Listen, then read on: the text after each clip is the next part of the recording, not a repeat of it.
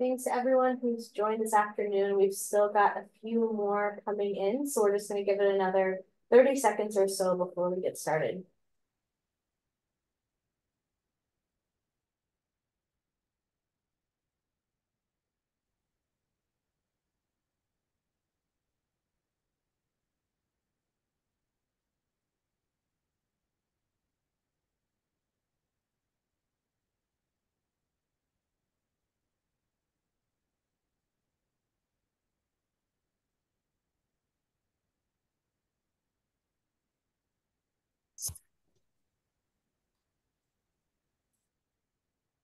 All right.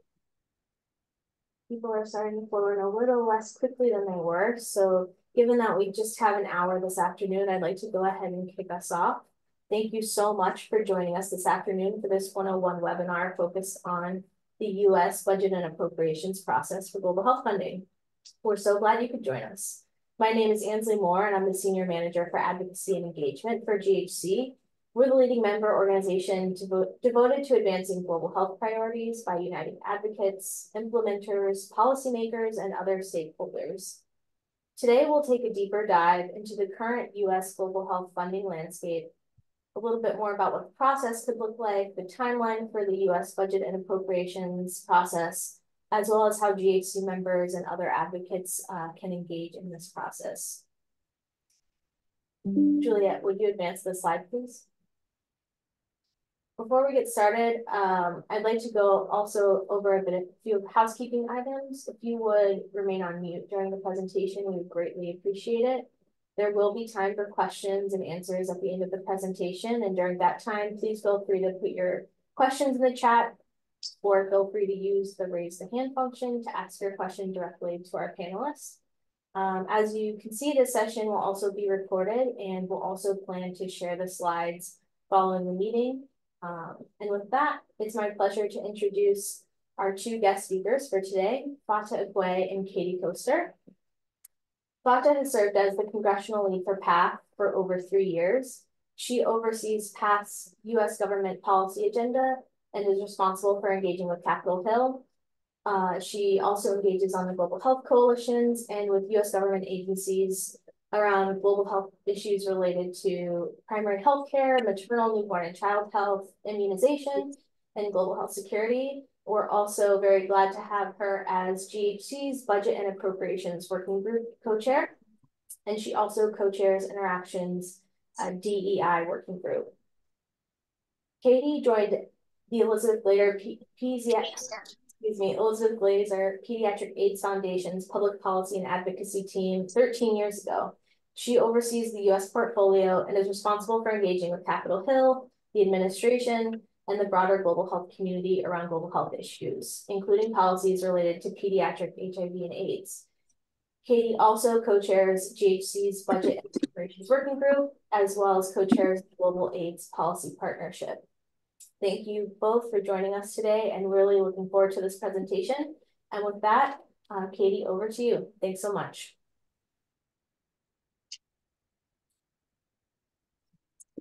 I'm talking on mute, I realize. Thanks, Ansley. And thanks to everybody for joining us today. I see lots of friends are here, so I'm glad that you're here to join us. And I hope don't be afraid to answer or ask lots of questions. This is an incredibly confusing process. And even after doing this for over 13 years at EGPAF, there's still things that confuse me, and it changes every year. So I just wanted to give a quick landscape overview in terms of how much money we're talking about here in global health. And thanks to Kaiser Family Foundation, or KFF, and I saw Adam Wexler from KFF is on the call. I'm pretty sure he's the one who's behind these slides, create these charts for us. But you can see global health funding stick to everything over time. It's only gone up, not only, I shouldn't say, it's gone up about 30% over the last 10 years, but most of that has come in the last 3 or 4 in the post-COVID world, and not post-current COVID world, as the case may be. And a lot of that increase has come because of increases to global health security and an increased contribution to the global fund. Most of the other accounts over the last 10 years have seen pretty incremental increases. And a lot of our work as advocates has actually been protecting the existing money we have while still pushing for increases in funding. These light blue bars you see, those are when major global health emergencies happened. In 2015, we had the Ebola outbreak in West Africa. And then obviously in 2020 and 2021, there was additional funding for COVID. But other than that, the funding has remained relatively flat over time, especially when you think about inflation and the purchasing power of this funding. We can go to the next slide. But how is that pie broken up? So there's about $12.9 billion for global health funded by the US. That's both from USAID, CDC, and NIH. The bulk of this is at USAID, a little bit more than 10 billion of that. And as you'll see, HIV and Global Fund make up a very large portion of that funding. That's obviously PEPFAR as the HIV piece. Global health security, which has risen a lot in the last few years to become a bigger piece of the pie, and then MCH and malaria rounding out some of those bigger numbers. And as you can imagine, the way this pie is divvied up is pretty political. When there have been big new initiatives, they get a lot of money. We haven't necessarily seen a ton of growth again in the last 10 years of these numbers, except for maybe global health security and global fund. But it's not, funding is not, and I say this as an HIV advocate, obviously HIV is a major issue, but when you look at TB as the biggest infectious disease killer, only getting $406 million, it's not always about impact or need, it's about the political choices that the US is making. So we'll go next. I think Fatah is going to take over for me. I am. Thank you so much, Katie. So what I wanted to do before we go any further, because understanding that this is a complicated process, we want to make sure that the terminology that we're going to be spewing out is understood. And those of you who have joined our budget and appropriations roundtable, you probably have already engaged in this space where you're like, they're just using acronyms and they're just throwing out these words, and we have no idea what they mean. So I wanted to just go over them in a little bit more detail. So Katie already mentioned appropriations, which is what this webinar is all about. So appropriations is a law of Congress that provides an agency with budget authority. Appropriations also, an appropriation is allows an agency to incur obligations to make payments to the U.S. Treasury for a specified purpose. So sometimes what you will hear is that appropriations can be definite, which will say like this specific sum of an amount, or it can be indefinite, which is there's an amount for maybe necessary for a certain account. In terms of appropriations, annual appropriations is or also called like 1 year appropriations or annual appropriations is for the fiscal year. So that's 1 year. It's made and available for that specified year and expires after 1 year. So most of the time that we're talking about appropriations, we always say FY24, which is currently the conversation, as we're also preparing for FY25. So FY24 is just fiscal year 24. FY25, fiscal year 25. Congress itself passes 12 annual. Congress is, let me rephrase, is supposed. Congress is supposed to pass 12 annual appropriations bills. These appropriations bills, again, can also, I'll talk about, which is not on here, supplementals, but appropriations they're supposed to pass it each year. Again, this Appropriations Acts provide budget authority to obligate and expend funds from the U.S. Treasury. So again, the agencies that a lot of us track, USAID, CDC, NIH, etc., all again have appropriations bills that they're tied to. We specifically at the Global Health Council's budget roundtable, we track Labor H, or the Labor, Health, and Human Services and Education account, as well as the State and Foreign Operations and Related Programs account. Also with appropriations, you hear multi-year appropriations. So some accounts have multi-year appropriations, which means it goes over a period of time that's longer than a year. So again, the definition is available for obligation during a defined period in excess of 1 year. Currently, you might be hearing the term continuing resolution, continuing resolution, continuing resolution. What does that really mean? Continuing resolution is a temporary spending bill that allows the government to basically keep its operations to continue until or when a final appropriations has not been approved. Currently, we are on a CR that we are tracking for fiscal year 2024. And what that really allows is that the government is being funded as at the same level that it was from the previous year. So a lot of the accounts that we track are still being funded at the fiscal year 23 levels. And so you'll hear that term. And then the final term that I want to, is not on there, but I just want to bring to your attention is authorization. So we talk a lot about appropriations, but there's another level to this ball game called authorizations.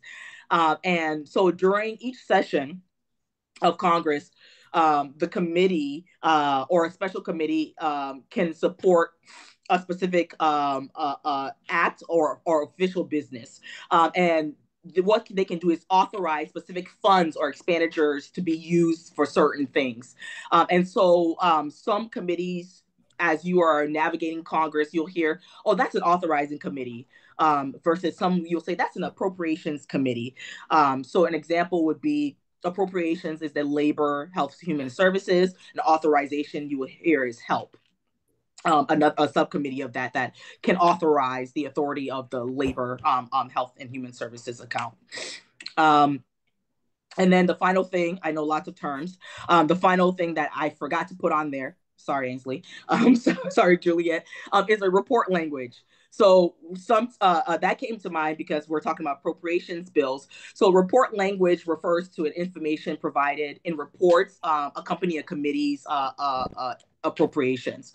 So the House does require written committee report to accompany each bill. The Senate does not, but the Senate Appropriations Committee does typically have a report language. So report language contains more information and guidance for to departments around the appropriated text that is in. So it gives more detail around what has already been appropriated. You can go to the next slide for me, please. Thank you very much. I want to talk specifically before I turn it over to Katie around the Labor, Health, and Human Services account. As I first mentioned, we track Labor H. That's what we call it, the acronym, and we also track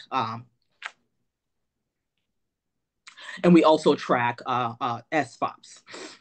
So for Labor H, the two accounts that we track are NIH and CDC. So Labor H or LHHS is a bill, appropriations bill that appropriates funds for the Department of Labor, Health, and Human Services. And so for us specifically, we focus on the Department of Health and Human Services portion of that.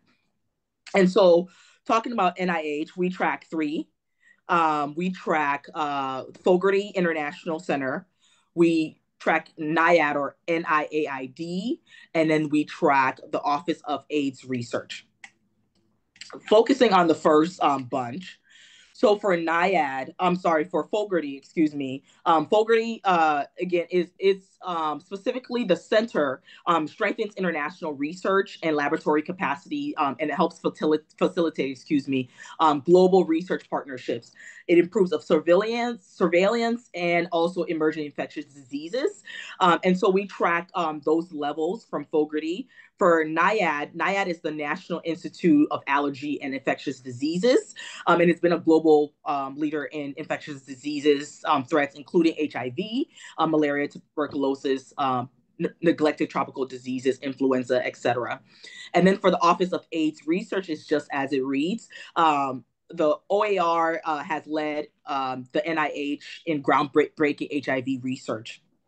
And so we track those accounts to ensure that they're being funded at levels that really are sustainable for the research that are being done. Right. And then for So those CDC, we track the Global Health Center. So the Global Health Center specifically provides expertise on immunization, on disease eradication, public health capacity building around the globe. From the Global Health Center, we track the divisions. So the divisions that fall under that we track specifically are the parasitic diseases and malaria, global public health protection, global HIV/AIDS, global TB, global immunization. We also track under the CDC account, the National Center for Emerging and Zoonotic Infectious Diseases, which is NCEZID. We love to use a lot of acronyms. So NCEZID work really just helps deepen scientific research and understanding for infectious diseases. It helps build public health capacity to prevent, detect, and respond to outbreaks, and then also flexibility for within public health crisis. The other one, finally, is the Infectious Disease Rapid Response Reserve Fund, tongue twister.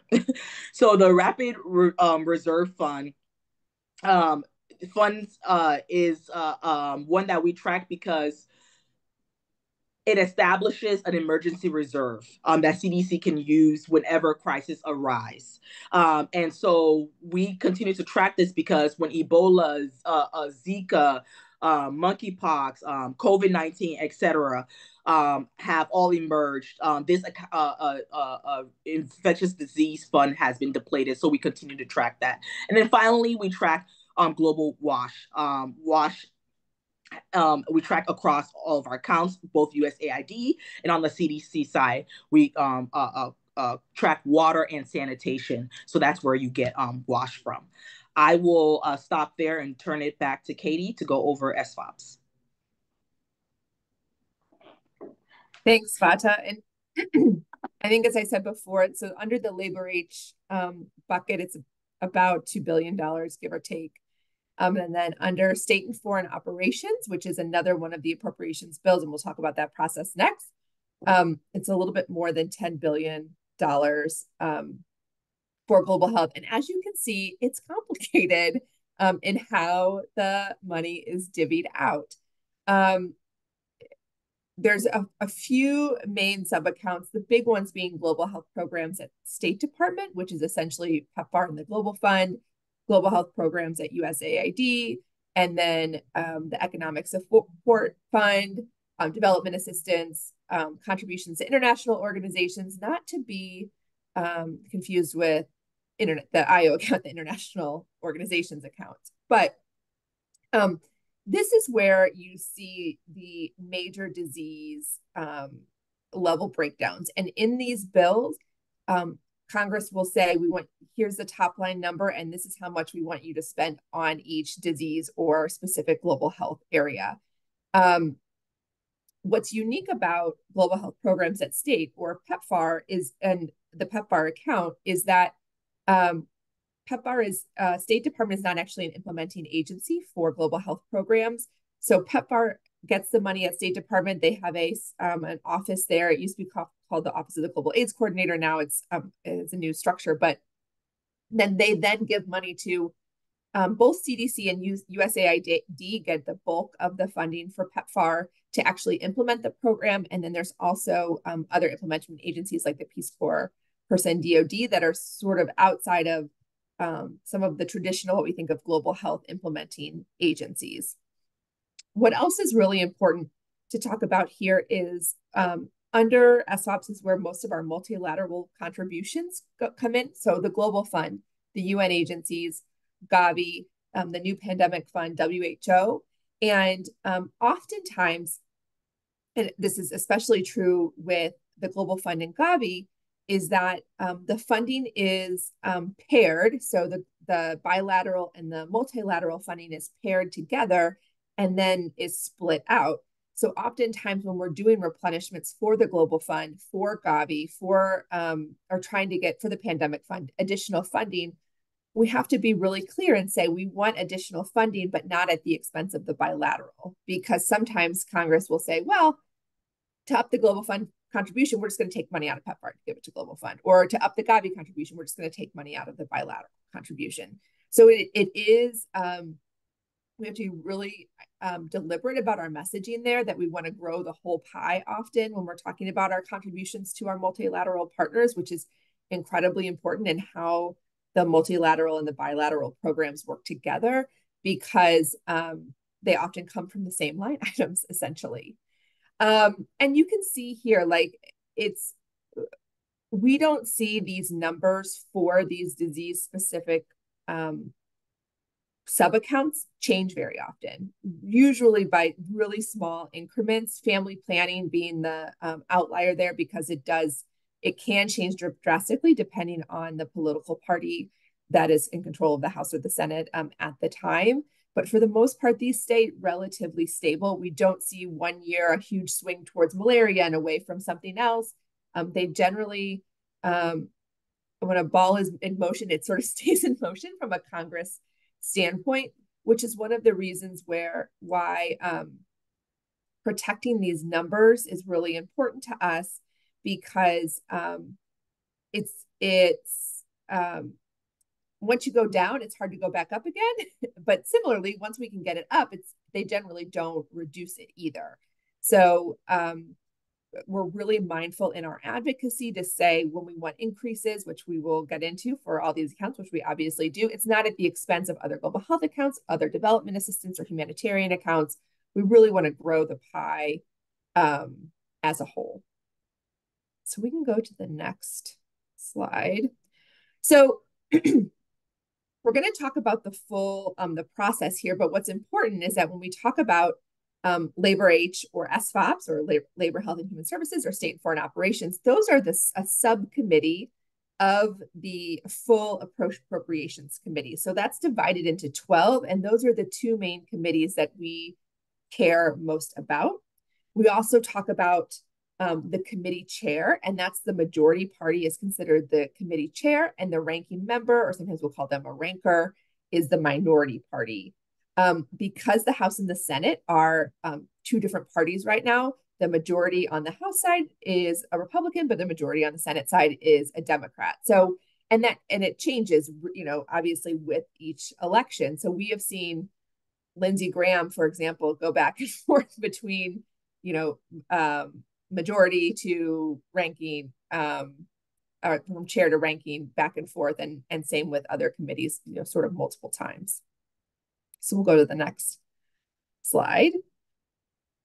So this is a process, and I'm going to send a huge caveat here in that this is how things are supposed to go, and I'll also talk about how things are actually going this year, fiscal year 2024 being somewhat of an outlier, but not necessarily that far out of the box of where we are. But and I'll mention in here as well, this is the congressional process, but also where us as advocates are weighing in on the process. So we're going to talk about fiscal year 2024. And as Fatah said, fiscal year 2024 began, this is where it gets confusing because it's not calendar year, October 1st of 2023. So the fiscal year 2024 process began in August of 2023. And in August of 2023 is when us as advocates go to the Office of Management and Budget, which is an office of the White House, who creates the president's budget, and we give them our request for fiscal year 2024, what we're asking them to put in the president's budget. What's important to note here is that from a global health community standpoint, we have many working groups, again, on different disease areas, on HIV, on malaria, on neglected tropical diseases, et cetera, et cetera. And those groups of experts and advocates for those diseases, they get together and they say, what is the need? What do we think the U.S. Contribution on the bilateral and the multilateral side should be? And we base that, and not discounting the political environment that we're in, but generally by need, what do we think the president should suggest to Congress for funding for the next fiscal year? We meet with OMB members. They have wonderful staff who are experts in this area, and we talk about our requests, and they start to begin to develop the president's budget. So again, we met with them in, actually, I take this back. We met with them in August of 2023 for the FY25 budget. So we met with them in August of 2022 because the president's budget comes out 9 months later. So this is a very, I guess to say, a very long process. So that happens of the prior year. And so in 2022, we met with OMB. In 2023, which I think actually was on time, in February of 2023, the president releases his budget, hopefully her budget one day, asking for what he thinks the different levels for all of these government accounts should be across the 12 appropriations bills. It's a very, very thick document. Essentially, it's a messaging document. It's not real money because unless his party is controlling both the House and the Senate, it's not going to come to fruition. They might take some ideas, but generally they're like, oh, this is nice. And then they sort of put it on a shelf. We're more likely if for right now, because we have a Democrat president, we're more likely to see the Senate implement policies that President Biden lays out in his budget in their appropriations process than we are in the House, because they're controlled by Republicans and they generally just sort of put it on the shelf. So then we come to March. And in theory, this very rarely actually happens, but in theory, Congress is supposed to pass a House and a Senate budget resolution. We actually most likely often see this happen during when the House and Senate and the White House are all controlled by the same party, but because you can pass things as part of a budget resolution with a simple majority, you don't need 60 votes in the Senate. And so like most recent tax legislation we see through this budget process, it doesn't happen very often though. But what we do advocate for during this time, whether or not there is a budget resolution and a combined budget resolution, is that we work as part of the broader community, again, with development assistance, humanitarian work, et cetera, to advocate for a really strong top line number. Again, we want to grow the entire pie. We don't just want to cannibalize the account for global health. So it's really important for us to work with our colleagues. There's a lot of Global Health Council members that also do development and humanitarian work as well. So we work with those bigger communities to try to grow the pie. Whether or not a budget resolution passes, the appropriations committees, as we said, will start to develop their legislation. And this is really where the rubber hits the road in terms of advocacy. And we're hitting that period right now. And this is where advocates, both Global Health Council as a whole and our working groups, reach out to congressional offices, and we ask them to support robust funding, a specific number for the different global health sub-accounts. One of our best advocacy tools during this time are what are called Dear Colleague letters. And members of Congress will write a letter to the committee chair and ranking member, and they'll say, hey, we think maternal child health is really important. We want you to either robustly fund it, or they'll put a specific number there. And then look, all of these colleagues of ours agree with it, and a bunch of other members of Congress will sign on. Well, us as advocates, our job is to get other members of Congress to sign on to those letters. So it's a lot of calls and a lot of emails, but you'll see, especially some of the big ones, maternal child health, nutrition, HIV/AIDS, tuberculosis, you'll get over 100, 150 members of Congress signing on to these letters to show this robust support. In this springtime, in the spring, into summer, sometimes into fall, sometimes into winter, the subcommittees will release and what we call mark up their legislation. So the House and the Senate, we'll talk about SFOPs or Labor H here specifically, will release their pieces of legislation with the accompanying report language that Fata mentioned. And they'll have a committee meeting to mark up, quote unquote, mark up, meaning like, oh, we're going to make changes. They very rarely make changes to the bills. This is when they'll also hear, oftentimes we hear that members are putting up amendment. So members will try to amend the draft bills to get their priorities, numbers to go up, numbers to go down, policy writer language added to these bills during this process time. Again, in theory, these bills would pass out of subcommittee and then the full committee would pass them. And then they would go for vote on the floor of the House or the Senate, and the entire chamber would pass them. Again, in theory. In theory, then what would happen is called a conference, where the two sides would get together and say, how do we reconcile these bills? This is another really important time for advocacy, because at that moment in time, we have to, oftentimes the House number and the Senate number are wildly apart. So the Senate might be higher, the House might be lower, or vice versa. And we have to try to get them to use the highest number of those two bills. And it's a time for us to put a lot of pressure on members to write letters, to do additional advocacy and meetings, because this is really your last chance to say, hey, this funding is really important. Then they would pass the bills and it would be final. What actually has ended up happening, and I'll use fiscal year 24 as an example. So I said we started this process in August of 2022. The president released his budget last winter.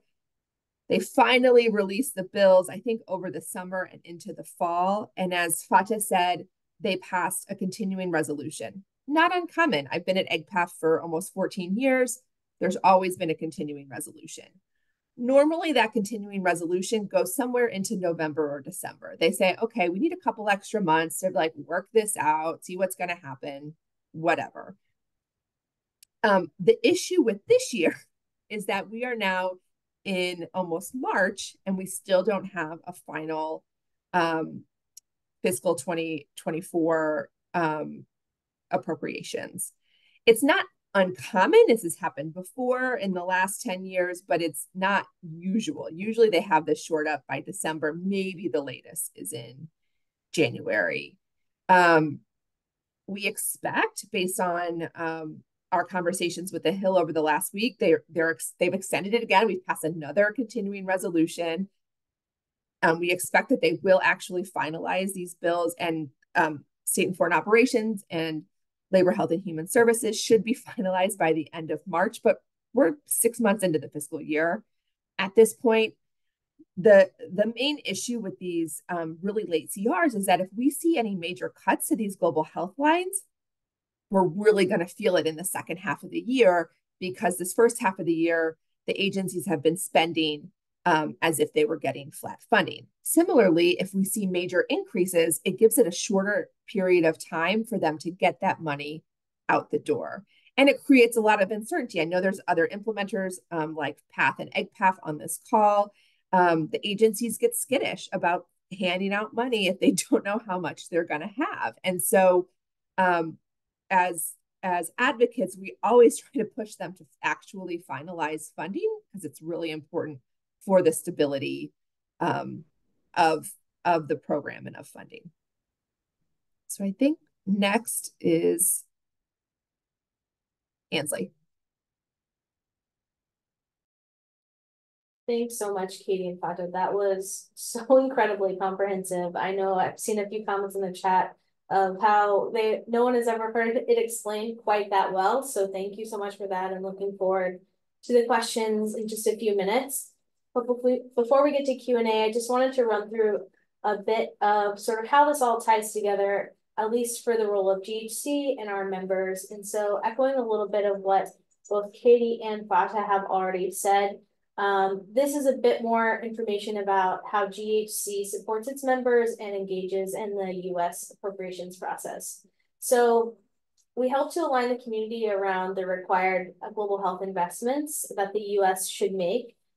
This includes putting together a letter for the Office of Management and Budget that Katie referenced earlier, sort of a consolidated document that the administration can reference that has the global health community's funding recommendations as well as justifications for those recommendations.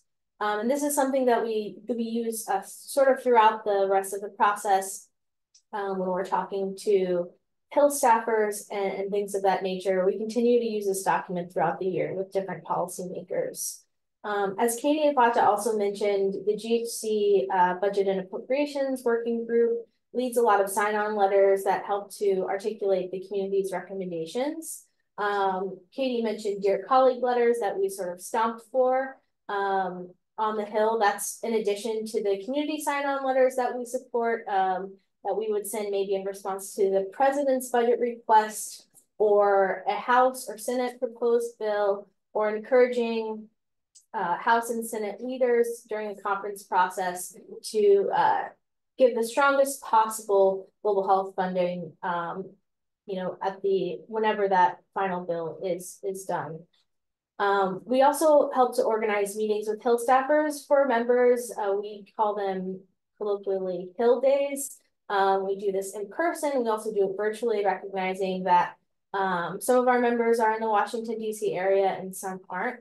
But these meetings really help emphasize with staffers who may be new to certain offices or just new to the sort of international affairs or global health portfolios in general, and help to build relationships and hopefully build champions on the Hill. As far as GHC, we also want to keep our members up to date with what's going on with the U.S. budget and appropriations process. And as you can tell from just the few minutes that we've been on this call, it's quite confusing and things can change quite quickly. And so we do that through our monthly budget and appropriations working group meetings, and also communications through email and our newsletter as well. So with that, I think we are ready for, one last slide on our working groups. You can see the budget and appropriations working group, but you can also see many of GHC's other working groups that focus on certain thematic areas. And this is a way for members to, as I mentioned, engage with GHC and our members and participate in the collective advocacy that we do. And with that, I will turn it over to Q&A. And as a reminder, you can drop your questions in the chat if you're more comfortable with that, or you can use the raise hand feature and we will happily take your questions. So Ansley, I can answer Russell's question in the chat about authorization process. This is a really good question, because I know a lot of us, especially me, I spend most of my time right now on PEPFAR reauthorization and what does that mean? Each authorization is different for different amounts of times. PEPFAR is for 5 years, but I know that other authorizations are for different amounts of times. I think what's really important to note is that other than PEPFAR, most of the other global health accounts don't have regular authorization bills. They're essentially authorized through the appropriations process. By Congress giving them money, it gives them permission to exist. There's usually, I think, one line in the bills. But I like to think about it like this. Authorization is permission for an activity, like, hey, mom, can I go to the movies? Yeah, you can go to the movies. She authorized it. But did she give you $20 to buy a ticket? That's the appropriations. So that's sort of how I think about it in those processes. And most of these global health programs are operating as if your mom just gave you 20 bucks and didn't tell you, and just sent you to the mall. They tell you can go, but without you explicitly asking. So the processes work sort of in a different timeline, and separately, they're totally different committees. So House Foreign Affairs Committee and Senate Foreign Relations oversees the PEPFAR reauthorization process, while it's funded through SFOPs. And it just depends on what is up in any given year and sort of what when those expirations are. But for the most part, these programs will continue to exist absence of an authorization, because appropriators will give permission when they're handing out the money. And I'll just add to Katie's point that Congress is not required through appropriations to provide funding for an authorized program. So it's this crazy thing where they're two separate, but they're supposed to work together, but they don't have to. And so there's a lot of conversation that has to be had between appropriators and authorizers, especially if a committee or some specific representative wants a program to come to fruition. One of the ones that is currently like a topic of conversation is, for example, global health security. In December of 2022, the National Defense Authorization Act included 1 billion for global health security, but here we are in fiscal year 2024, and they're looking to cut that program significantly in terms of the amount of funding. So it's like, well, it was already authorized. Well, you told me that's what you want, but doesn't mean I have to give it to you. And that's why we always say like appropriators hold the purse. So they're the ones who are like clutching the money and they can decide what they want. So authorizers also to a certain extent want to be friends with appropriators to make sure that what they want done, they can get done with the bills and things that they're working on in their committees. So just wanted to add that as well. Yeah, that's important. I think people think that an authorization, there's bazillions of authorized unfunded activities out there.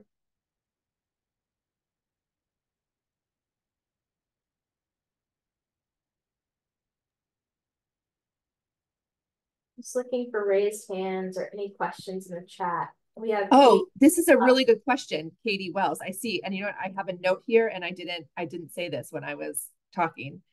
If you go, Juliet, if you can go back to the SFOPS graph, this is a very important note. So here is the entire SFOPS portfolio, but especially everything that's under global health programs and state and global health funding programs at USAID. 10% of that money is supposed to go towards health systems. It's self-reported, and the definition is a little sort of amorphous, but in theory, 10% of all of this funding of this, so about $1 billion should be going towards health system strengthening, health systems development. Additionally, the administration proposed in their last budget, so in their fiscal year 2024 budget that came out a year ago, for a specific health worker program. The Senate put some money in for it. The House didn't. It remains to be seen if it ends up in the final bill. I think it's probably unlikely given where we are in the negotiations. But I think there is a lot more thought going forward around how do you fund health systems within these vertical programs. Politically and realistically, these vertical programs, they're not going to mash all these programs together and say, hey, let's just have one large global health account. It just doesn't work like that, because politically you can count. You can say for PEPFAR, we've saved this many lives. For malaria, we can say we've handed out this many bed meds, value for money. But I think looking across those cross-cutting issues is something that Congress is thinking more about, especially given the Ebola and COVID outbreaks. Whereas, literally 10 years ago, you couldn't even talk about health system strengthening. That was seen as like, sort of a thing not to talk about on the Hill. So, but yes, 10% of this should go to health systems. And I can add that there is a health system strengthening working group as part of the Global Health Council that is actively working on this issue that you mentioned in the second part of your question. And so like working with offices, for example, I know Senator Cassidy, Senator Cardin and others had been engaging with our community around not just earmarks, but ensuring that there's such a specific legislation around health system strengthening to really encompass the issue of ensuring that all programs are, there's certain percentage of their funding is going to health systems. I know that there was a report that came out that there's a disproportionate amount of like maternal child health funding that goes towards health system. It contributes like largely to the pot versus like others. So they're trying to see how do we even it out across accounts. So that's definitely something that if you want to engage with that working group, I know that they've been doing amazing work and even doing a report language around health systems for this appropriation cycle that we can definitely share with you if interested. And then I think I see another question around, oh, David's question, great question. How much influence does the minority have over an appropriations bill and the accompanying report? David. Great question. It depends, right? It really depends on, I like to say when I'm on the Hill, you can tell who has the majority. um, and it's telling in terms of what really is going to be included as a priority in appropriations legislation. But then how slim is that majority is also up for debate. And so you see a lot of the conversations that are being had is that there has to be some negotiation between Dems and Republicans because some within the party do not agree necessarily on the direction of where the appropriations funding is going. So you have to pull in, go across the aisle and pull in others to, support. But yeah, I mean, it depends on what the ruling party's priorities really are. And you can tell when you start to see even that initial release of their bills, you see which accounts got plus ups, and you start to see, okay, this is the direction that they want to go in. And that's very telling. But I think that it's also important that there is bipartisan, when it comes to report language, I've seen a lot of bipartisan conversations that were had in negotiation, but also the language that came out. Even if they're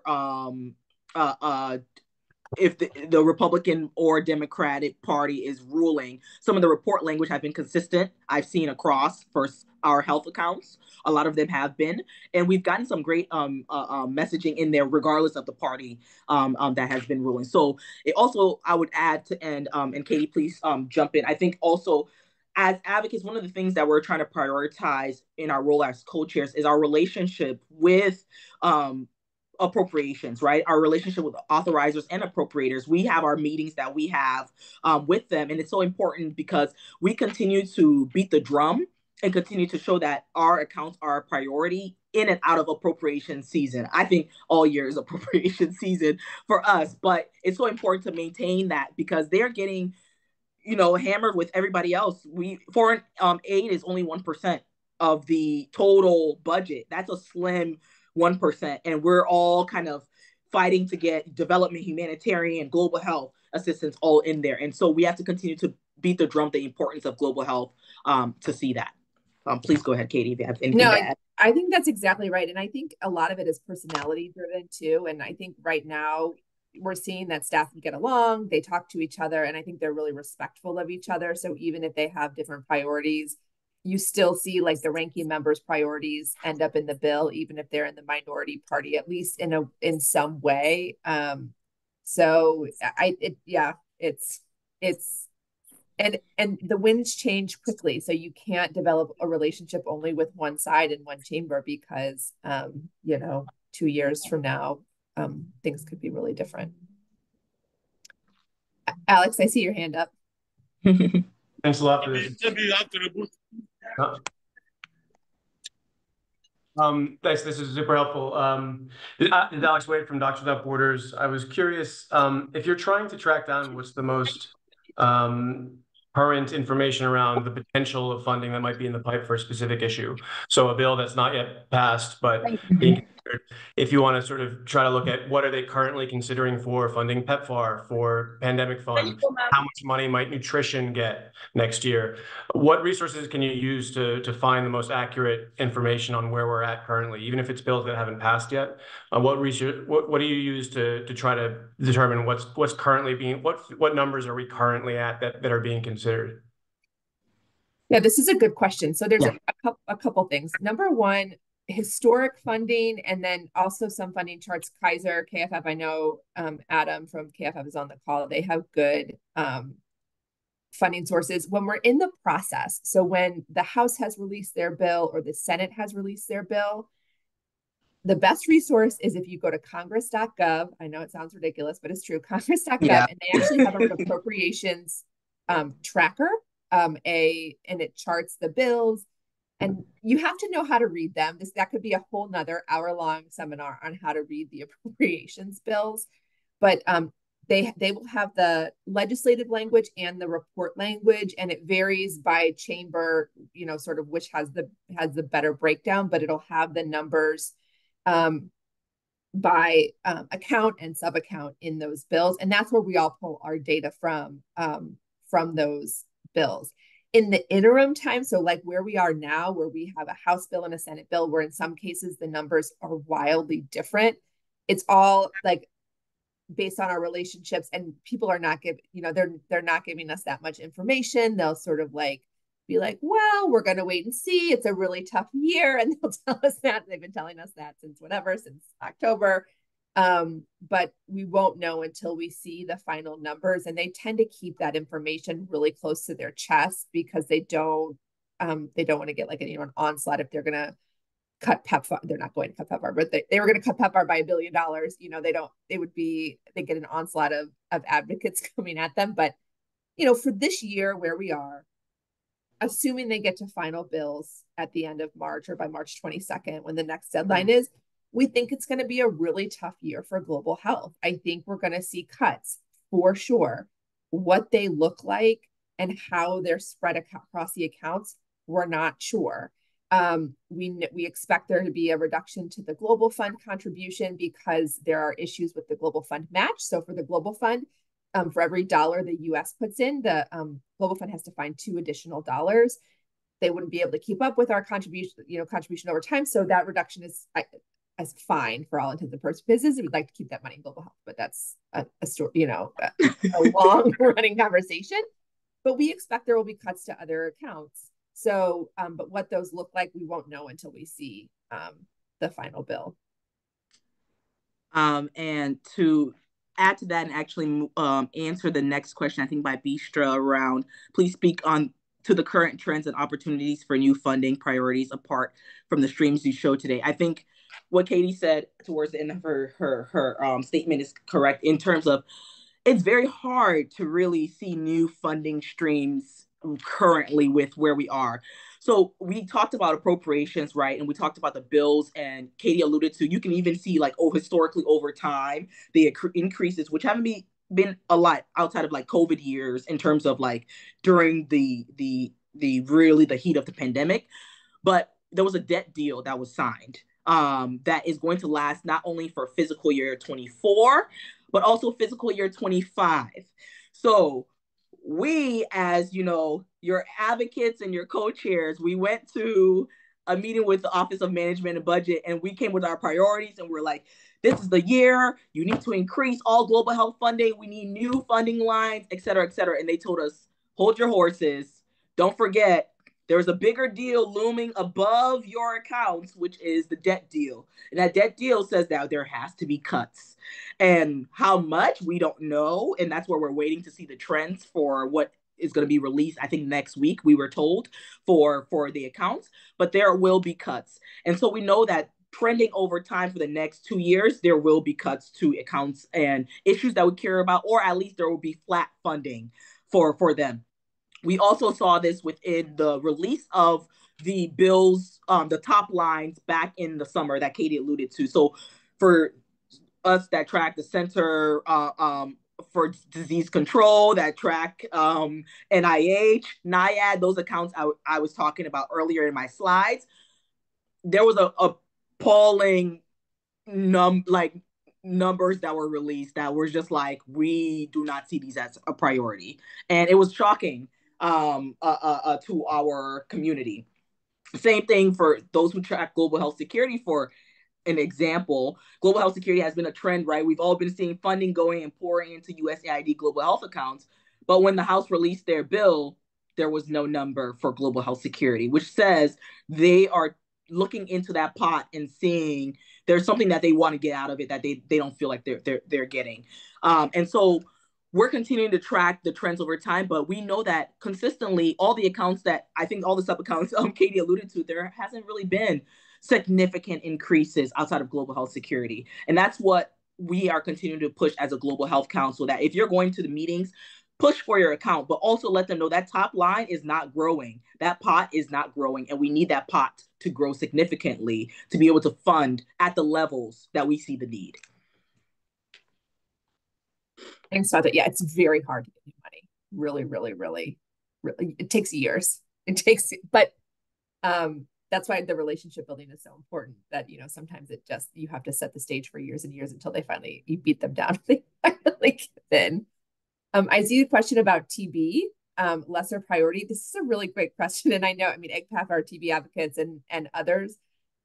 It's just I don't know. It's not sexy enough. It's one of those things where the politicians have not given it the attention it deserves, and I think we've seen like really big leaps in HIV and malaria, which happened about 20 years ago because of how dire the situation is. I think TB is bad, but it's much more been a trickle than it has been sort of a really serious problem. And we see this with COVID, it like huge surge of money, and then it like went away, even though COVID is still impacting our global health programs across the board. So the TB advocates, who are amazing, and I can say that because I don't lead TB for EGPAF because that does on my team, have secured increases for TB, some more significant increases in the last few years, and continue to push for it. But yeah, it's just, why some things get money and others don't is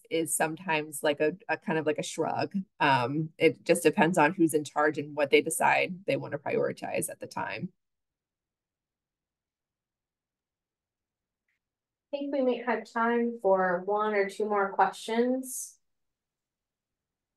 But in the meantime, while people are thinking of a few more questions, I'll just say that while the budget and appropriations working group is a really great way to engage on the sort of overall global health top line, as well as keeping track of sort of the trends in all the different accounts, our other working groups, like Fata referenced the Global Health Security Working Group, it's also a great way to take a deep dive if those are the accounts or the thematic areas that you're really interested in.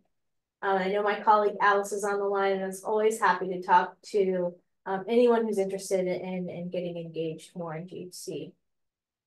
Yeah, and I'll just say, and I don't just say this as a co-chair of two of the big roundtables budget and appropriations lobbying, but our voices together are stronger, and being a part of Global Health Council and a part of the coalition, it's congressional staff don't want to hear from 10,000 of us 10,000 different times. Like, they want a unified voice. They are more likely to work with us when we are streamlined and we are clear.